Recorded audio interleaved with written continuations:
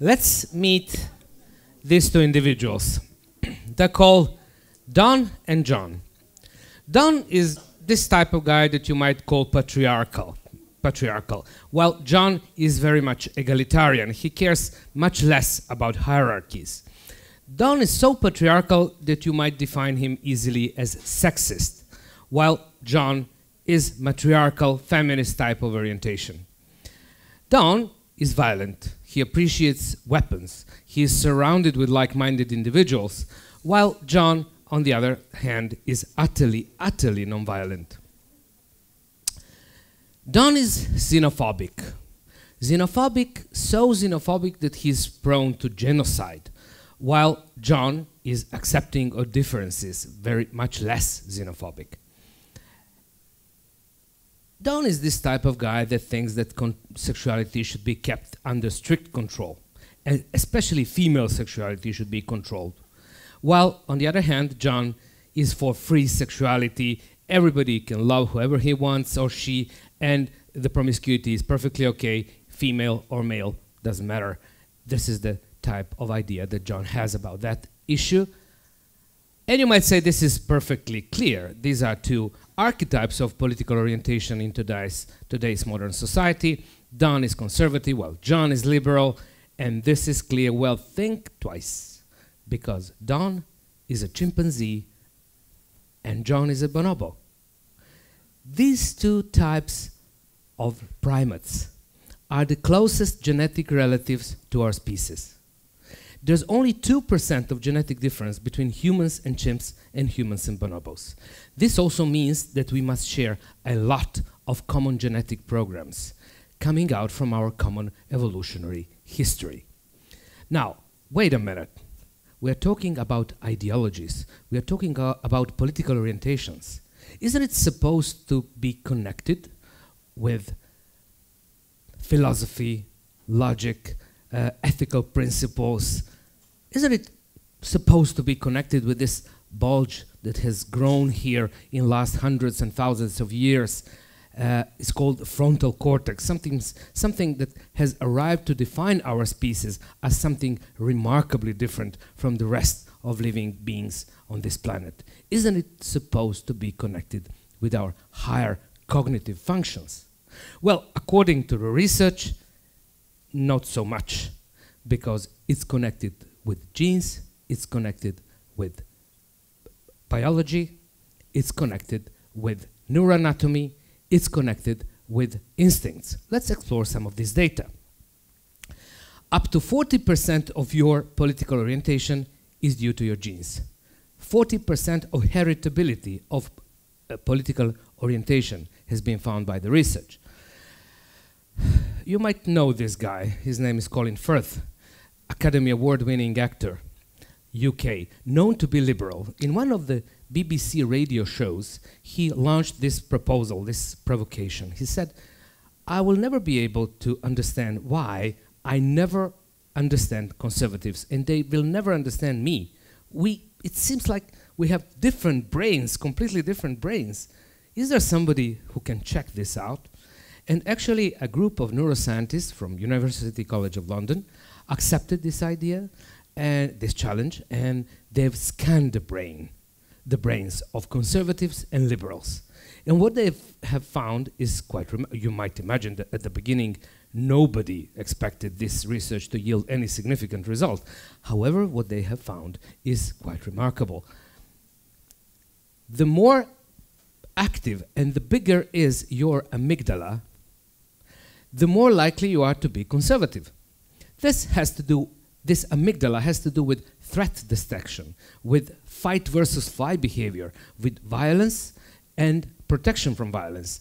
And especially, since it's very much connected with testosterone, it has to do with hierarchical behaviors and violence stemming out of hierarchies. And another thing, important thing, amygdala lights up when you see people coming from far away with different racial features. Amygdala lights up in order to signal threat. On the other hand, conservatives have bigger and more active anterior cingulate cortex, ACC. This ACC has to do with conflict management, with interrupting learned patterns of behavior in accordance with expectations of rewards and punishments coming from social environment. Okay, it's true. You can't say that these anatomic differences are causing ideological differences. It might be vice versa through neuroplasticity. It might be that something else is causing both of these phenomena. However, the findings of this research are quite suggestive. Now, we mentioned genes, we mentioned neuroanatomy. Let's explore instincts. The instinct of disgust. The more you are prone to disgust, the more you're likely to be conservative. Now, let's split disgust in three subparts. There is so-called pathogen-related disgust, sexual behavior-related disgust, and moral disgust. And you will understand that there is a quite clear meaning, evolutionary meaning of these instinctive programs. Pathogen-related disgust is our behavioral immune system. It's aimed to protect us from getting in contact with potential sources of harmful microbes. Microbes that might not be known to my immune system or to immune systems inside my community. Well,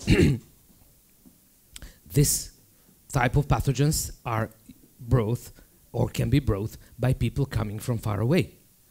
Sexual related disgust. It doesn't have to do only with sexually transmissible infections. It has to do with all these types of sexual behavior that is not strictly aimed at procreation. And at the end, the moral type of disgust, which is clearly connected with conservative type of thinking. So it has its meaning, its purpose. Well, it's also true that in today's society, most of these purposes are easily achieved by a simple antibiotic or by a condom. But however, let's explore a bit more about this evolutionary purpose. Conservatives. What is the advantage of being conservative or to live in a community which is predominantly conservative? This advantage could be called as genetic advantage. These type of communities are based on fierce competition, and by using that competition, the genetic advantage is that are selected those genetical materials that can deal easily with environments poor of resources, lacking of resources.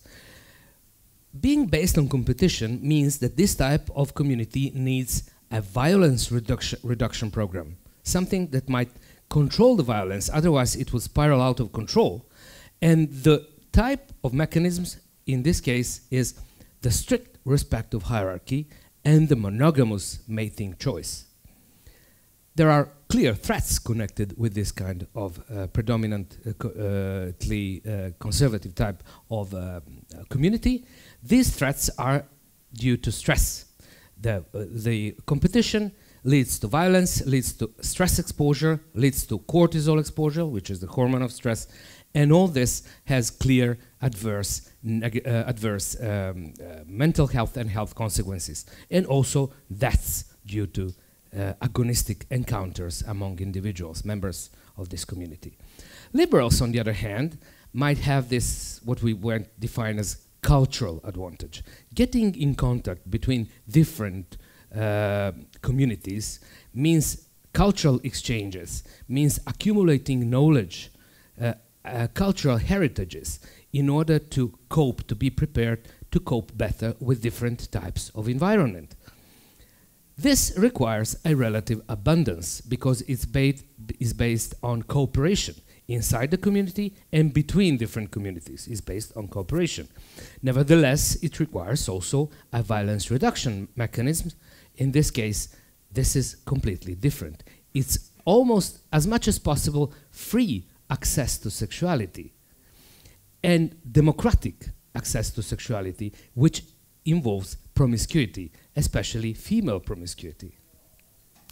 And there are threats, there are also threats in this case, and the threats are connected with invasions and are connected with infections and environmental adversities such as famine, for instance.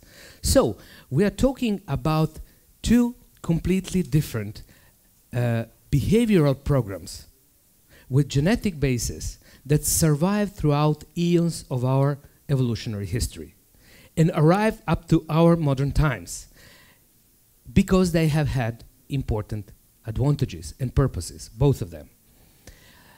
This advantage and purpose should be connected with fitting with the right environment. And we should be able, if this hypothesis is true, we should be able to recognize something like that on a map of the world. On this map, you will see one important feature. The darker is the country on this map, the more economically unequal it is. The lighter it is, the more economically egalitarian it is. This simple, important economic parameter has to do or is expected to be connected with importance of hierarchies. The more unequal, the more important the hierarchy.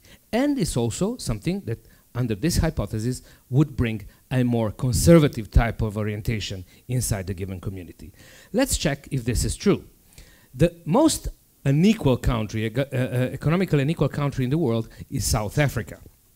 South Africa, which also has highest level of violence, highest level of violent crime, very high levels of rape, and still burning racial conflicts. All this is supposedly brings to a very conservative type of predominant orientation inside the community. There are patriarchal countries of South America.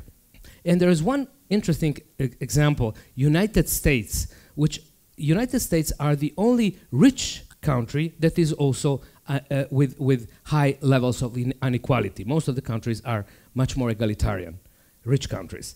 And this brings United States to be much more conservative than similar countries, such as Canada, such as Australia, such as New Zealand, such as rich countries of European Union, and above every other are the Scandinavian countries as the most egalitarian countries.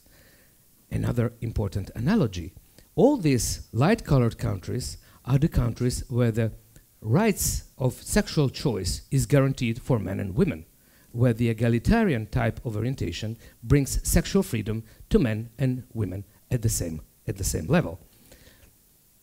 Okay, so we think about two types of programs genetically predetermined that are making us better fitting inside two different types of environment.